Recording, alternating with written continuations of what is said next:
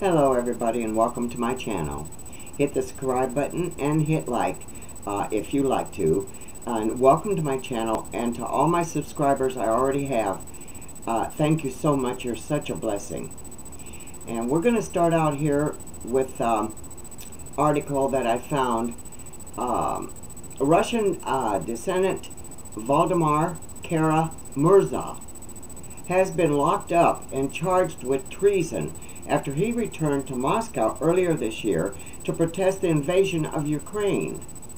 In series of letters to BBC, reporter Sarah Rainsford, Kara-Murza said he doesn't regret his decision to return to Moscow to protest the war, explaining that the price of silence is unacceptable. In one of his letters, Kara-Murza said those who spoke out against the war knew the risk they faced, adding that he couldn't remain silent because silence is a form of complicity. The charges against Kara-Murza all stem from him speaking out against the war in Ukraine and Vladimir Putin. I hope I'm pronouncing that right. I hardly ever get it right. His lawyer believes Kara-Murza could spend as much as 24 years in prison. Kara-Murza's wife, Evgenia, Evgenia, who lives in the U.S. with their children, knew nothing of his arrest until his lawyer called her. Eventually, Kara-Murza was permitted to speak to his wife on the phone long enough to say, "Don't worry." She has not spoken to her husband since. Evgenia told Sarah Rainsford that her husband had to return to Russia to be with the people protesting against the invasion of Ukraine. She said he wanted to show them that they shouldn't be afraid in the face of that evil, adding that while she respected and admired her husband for that, she also could kill him for that. Ooh, I didn't see that part. Wow. "I love and hate this man for his incredible integrity," Evgenia told her. Kara-Murza was initially detained for disobeying a police officer, but once they had him in custody, the serious charges began piling up. He was accused of spreading false information about the Russian military and higher leadership. The charge of treason is based on 3 speeches Kara-Murza made abroad, including one in which he accused Moscow of prosecuting political opponents. In her BBC article, Rainsford shared some of the details from the letters Kara-Murza had sent her from his prison cell. I'll see if I can get to them, I'm not sure. Ukraine war, Russian activist writes letters from jail. When Valdemar Kara-Murza, now that is kind of Vladimir. When Vladimir Kara-Murza announced he was returning to Moscow earlier this year, his wife Evgenia knew the risk but did not try to stop him. Russia has invaded Ukraine and made it a crime to call it a war. Thousands of protesters have been arrested. Vladimir himself was sworn opponent of President Vladimir Putin and an outspoken critic of atrocities committed by his military. Atrocity. I can pronounce that word. Atrocities, whatever, okay? Atrocities are committed by his military. See, if I work at it, I'll get it. Still, the opposition activist insisted on being in Russia. Now he has been locked up and charged with treason, and Evgenia has not been allowed to speak to him since April. Bless her heart.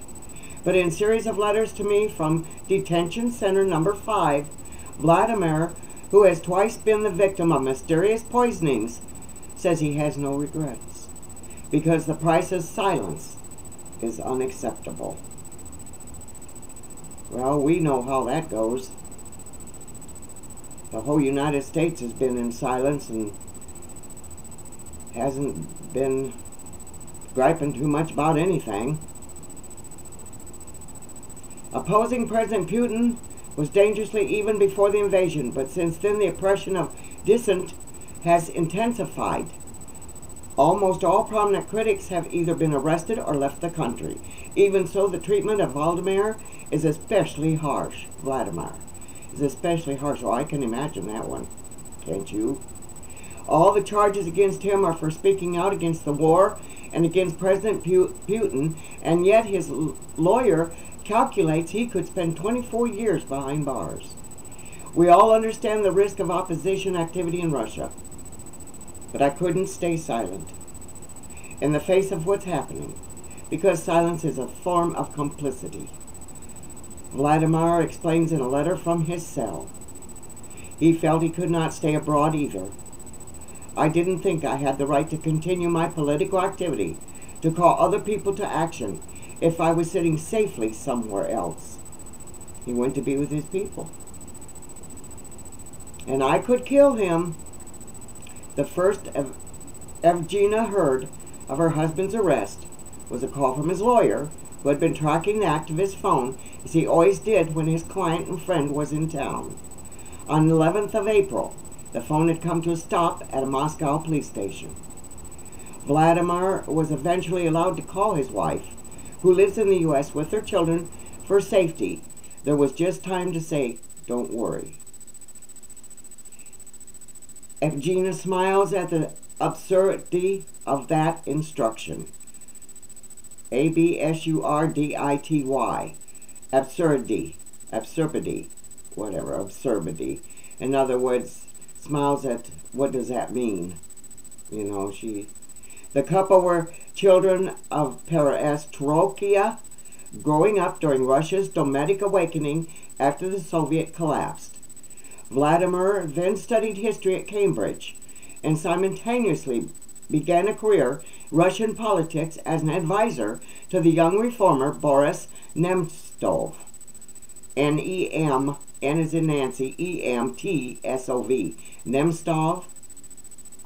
This is the longest the pair have been apart since their marriage on Valentine's Day in 2004. I bet it's so hard on her and those children. And the activist says not seeing his family is the hardest thing. I think about them every minute of every day. Cannot imagine what they're going through, he says. I love and hate this man for his incredible integrity, Evgenia told me on a recent trip to London. He had to be there with those people who went out on the streets and were arrested, she said, referring to the many Russians detained for opposing the war. He wanted to show that you shouldn't be afraid in the face of that evil, and I deeply respect and admire him for that, and I could kill him. With love. Bless her heart. Evgenia has not been allowed to speak to her husband since he was jailed now. Vladimir is initially detained for disobeying a police officer, but once in custody, the serious charges began raining down. The activist was first accused of spreading false information about Russia's military and higher leadership. The rights group OVD Info has recorded more than 100 prosecutions under that so-called fake news law since the war began. A local conciliar, Alex Gorinov, G-O-R-I-N-O-V, Gorinov, was sentenced to 7 years in July. And activist Lya Yashin will go on trial soon after referring to the murder of civilians in Bucha. Vladimir's case is based on a speech in Arizona, where he said Russia was committing war crimes in Ukraine with clustered bombs in residential areas and the bombing of maternity hospitals and schools. Oh my God. That has all been independently documented. But according to the charge sheet I have seen, Russian investigators deem his statements to be false because the Defense Ministry does not permit the use of banned means. Does not permit the use of banned means of conducting war. and insists that Ukraine's civilian population is not a target. The facts on the ground are ignored. The facts on the ground are ignored. Another charge stems from an event from political prisoners at which the activists referred to what investigators term Russia's supposedly repressive policies.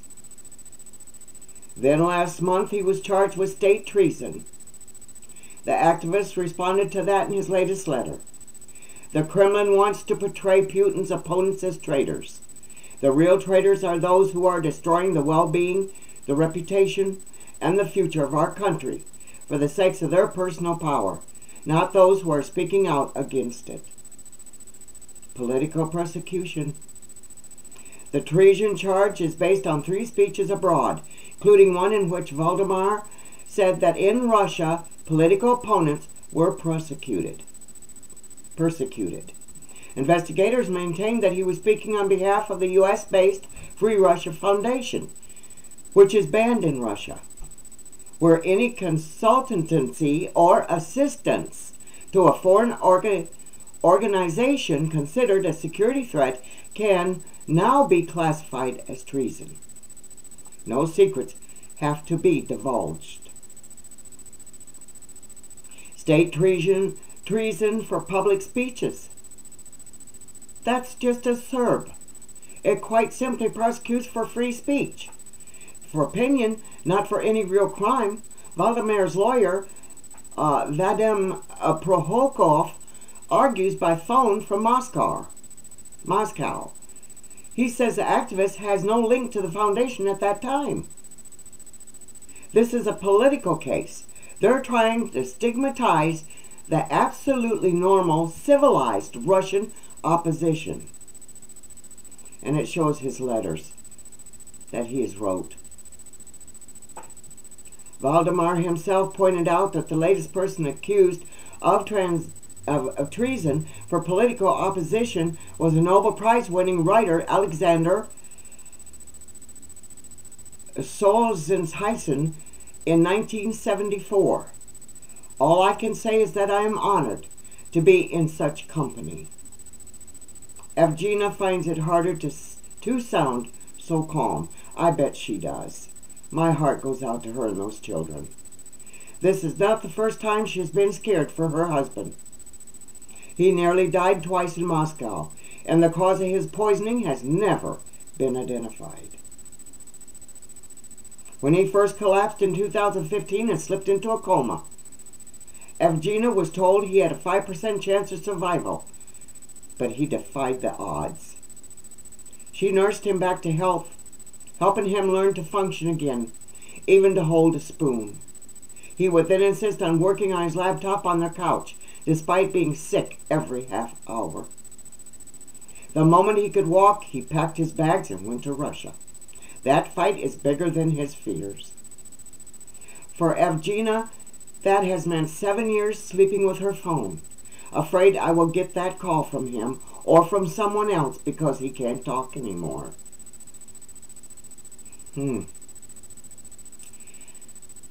She gave up pursuing her husband not to go to Moscow long ago.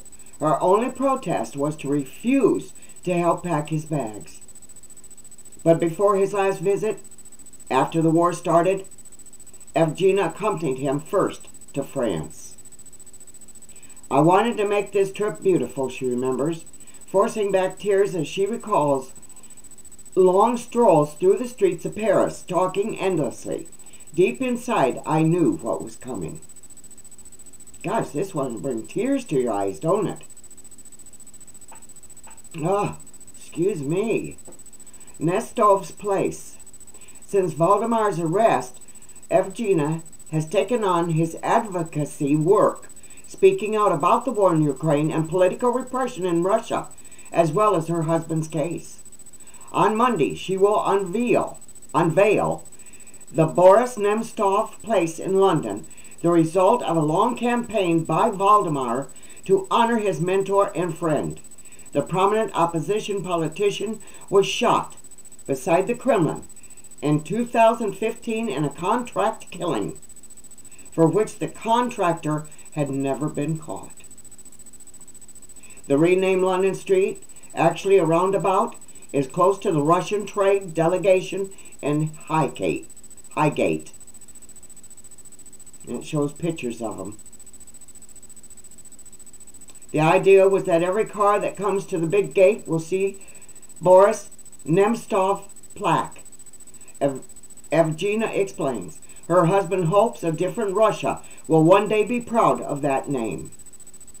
For several years, the politician worked closely with Vladimir to lobby Western governments to sanction senior Russian Russian officials for human rights violations. Their success infuriated a political elite that had enjoyed traveling abroad and channeling funds there. In Moscow once, Valdemar told me he had concluded that those Magnitsky, Magnitsky, Magnitsky sanctions are why both he and Mr. Nemtsov were targeted. Standing in for her husband has taken a heavy toll on Evgenia, but it has also kept her going. I am doing what I need to do so that he can be brought back to the kids and this hideous war stops and this murderous regime can be brought to justice. Lord Jesus, be with that woman. Valdemar is not staying silent either. His long handwritten prison letters sent out to his convictions that Russia is not doomed to autocracy. And his people are not all brainwashed Putin devotees. He points to the large number of letters he gets from supporters who openly criticize the Ukraine invasion and the Kremlin, and to those who still protest publicity despite the risk. He urges the West not to isolate that part of Russian society that wants a different future for our country. He also warns that the Ukraine war will not stop while Vladimir Putin remains in power. For Putin, compromise is a sign of weakness, an invitation to further aggression, he says. If he's allowed a face-saving exit from the war, then in a year or two we will have another one. Vladimir tells me he is coping with imprisonment with a mixture of exercise and prayer, books and letters. As a historian, he has a particular interest in Soviet-era descendants and has been reading more about them as he awaits trial. Their favorite toast back then was, "To the success of our hopeless cause." He writes, but as we know, it wasn't so helpless after all. Bless their hearts. What a story. I'll tell you what, I had to fight back the tears. Oh, yeah. Unthinkable, isn't it? But some countries do. Unthinkable. I'll be back. Give someone a blessing, because you are a blessing. I'll be back.